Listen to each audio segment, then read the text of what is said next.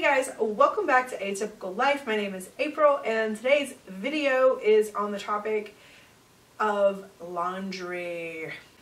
So I mentioned a while back that I would like to start doing some like Q&A type videos, so feel free to put any questions that you have in the comment section and they might get answered. Also, I am planning on starting a Facebook group and I don't have a name for it yet. When I get it started, I'll put it in the bottom of this video, so if you're interested in that, check out in the description of the video, because that would be a really nice place to have some community, and you can do some Q&A there. That is actually where I got this question from. It was asked on Facebook, and I'm going to look it up so that I can read you the question. It's a little bit long, but I think it'll resonate with a lot of us.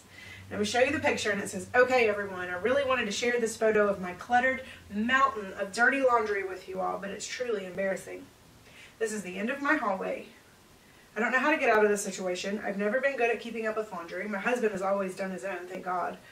And the part that takes so long for me is that I have to spray so much stuff with Shout due to the stains on things. We have 4 kids. Also, once it's clean, it's like I have nowhere to put it. There's no rooms in closets or dressers."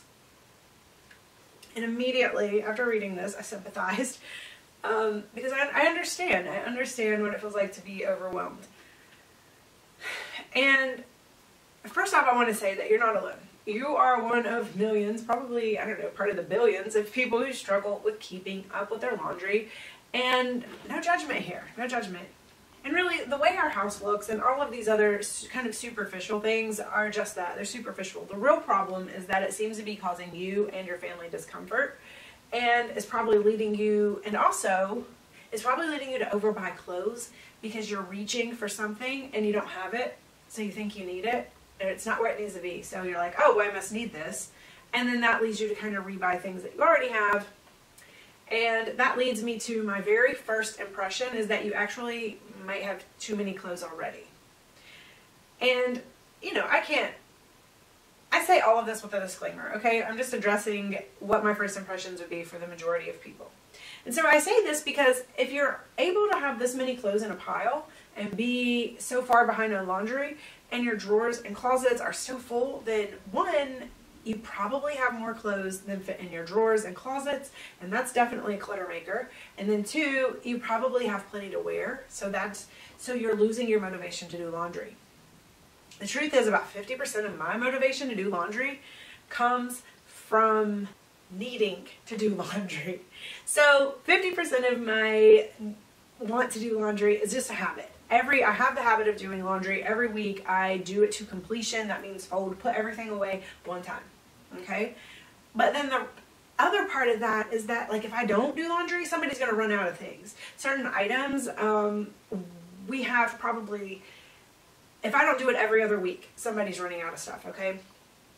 My family's not as large as yours, so every other week for you is way too long to go because you just have so many people. And that's going to get overwhelming. It needs to, if you could get in the habit of doing your laundry one time to completion every week.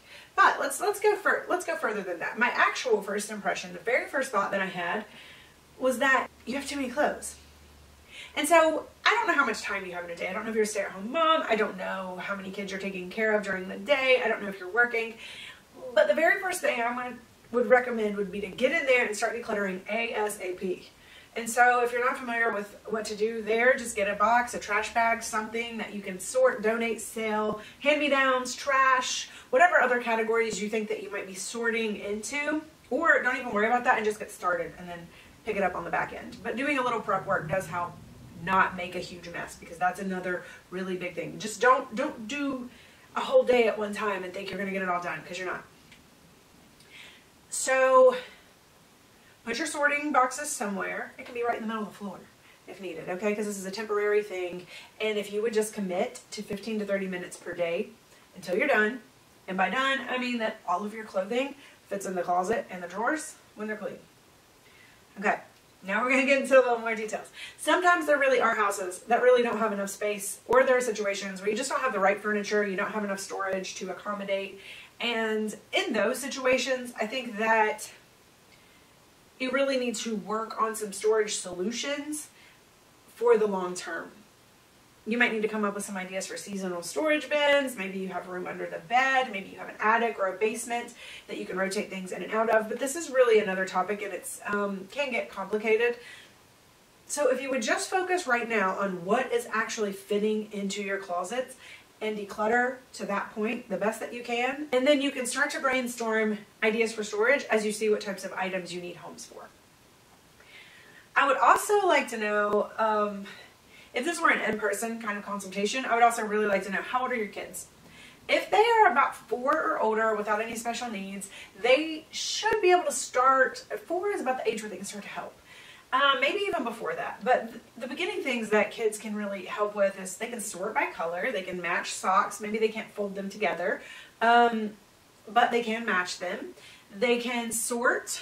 Sorting, I think, is the big thing. They can sort underwear. They might even be able to put whose clothes are whose. So that's like the first thing that kids can do. And then as they get older, they can actually fold, you know. I would think a 7 or 8-year-old could probably start folding or hanging, maybe even younger than that, really. Another thing that kids can do is they can also help declutter. And I really like when my son helps me declutter things. Sometimes I'll do it with him, sometimes without him. But the times that I do it with him, it's really insightful and I learn a lot. I get his opinion, and it helps me sometimes in my decision making, because I'm like, oh, he's going to want to keep this, or oh, I'm feeling sentimental about this. So it really helps like clarify what's my opinion and what's his opinion, and then that can make it easier. So they also help declutter, and in my opinion, decluttering together is just kind of an important part of family togetherness, coping, development. It just creates a line of communication, and you're teaching your children something very, very valuable when you declutter. I always preface the decluttering situation with reminding that I'm the adult, or that you're the adult, and that sometimes, you know, as an adult, we're more aware of why and when, and that you might need certain items. Also, presumably, we buy the items, so we know how expensive they are to replace. But then I'm like, okay, that's the preface, but I would also like to have your opinion, and I'd like to have your input on the clothing. What are you enjoying wearing? What clothing are you not enjoying wearing? What do you think you have too many of? Is there any of it that you just really, really, really love? Are there styles that you love? And this is a good learning experience. You get to like really get in touch with your kid and what feels good to them, and they really like, and they feel validated when you take the time and listen to their opinion. And that's why I say preface it with, I'm the adult and I have to make certain decisions based on other factors, but I do want your opinion. This is also a really good time while you have them with you to let them try things on. Let them put on those things that are way, way, way too small. If they're throwing a fit, have them put it on, okay? If they're really attached to that shirt they loved 2 years ago, let them put it on. Let them even wear it around the house for a little bit so they can get like really uncomfortable in it and be like, yeah, I need to get rid of this. But this is a really good time to talk about passing on things to other kids so that they can get the same joy that you did from it. And I'm going to go on another kind of side note from here. I feel like I'm 2 side notes deep. But this concept really hits home if you ever buy things secondhand, like toys that they love. So you can give them an example of how someone else passed along something and how they're getting the enjoyment of it now. And that kid probably really loved that thing, but they outgrew it, and then they passed it on, and now you're enjoying it. And I think that, like, it was kind of an unintended consequence of buying things secondhand, was like that learning lesson of, see how we pass things on to each other and we share, and it's not just about me, me, me. It's about sharing the experiences. Like I said, let them know ahead of time that you're going to get the final say. That makes it a little bit easier to stomach when you're like, no, but we have to keep this thing, if you let them know in advance, okay?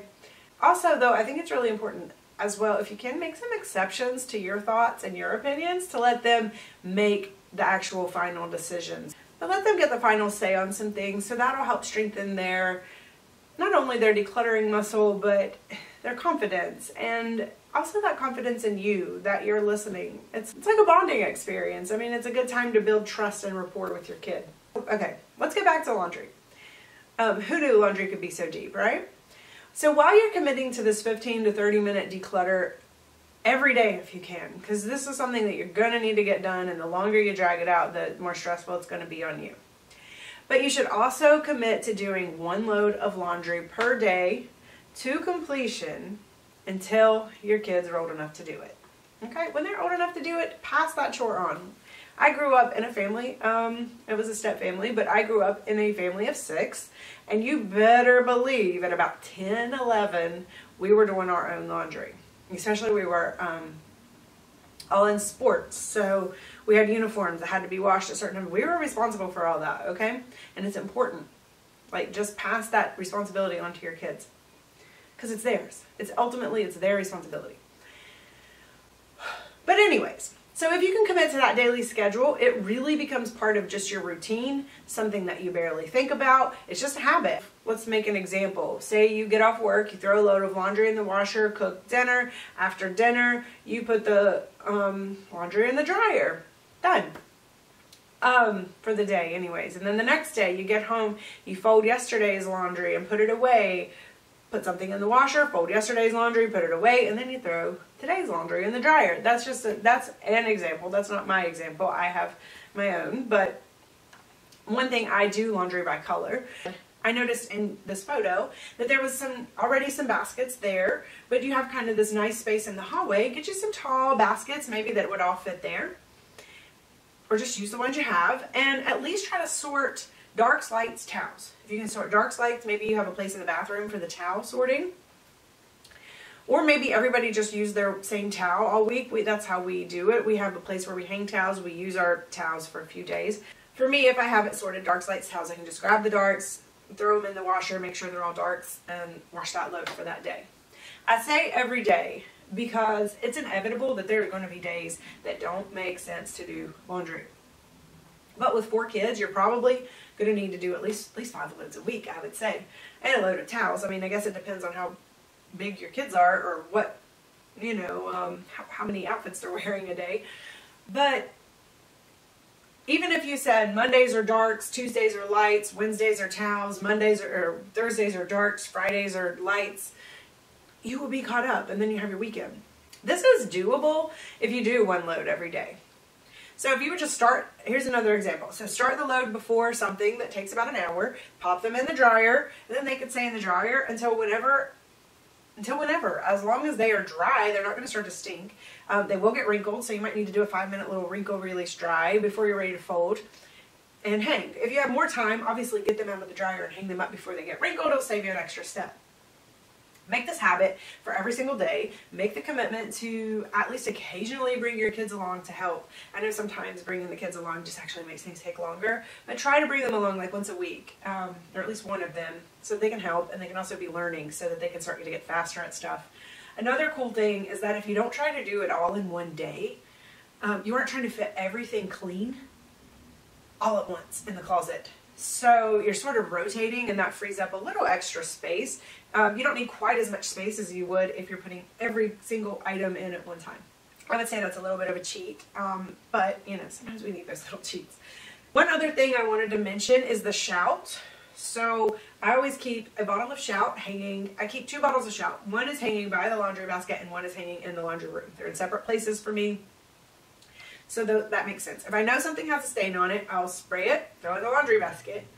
If I find something has a stain on it after I'm pulling it out of the dryer, I'll spray it and throw it in the laundry basket. It sits in there for days. It doesn't need...